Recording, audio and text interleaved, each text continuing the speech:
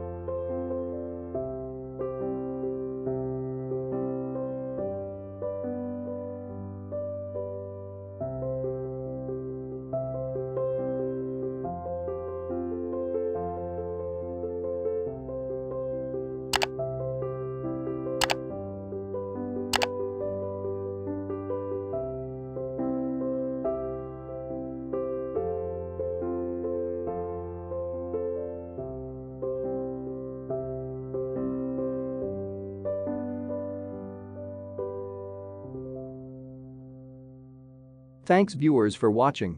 Thumbs up if you like. Write us your valuable suggestion in the comments section below. Don't forget to subscribe our channel for more informative and exciting videos about energy projects. Share the video link if you feel value.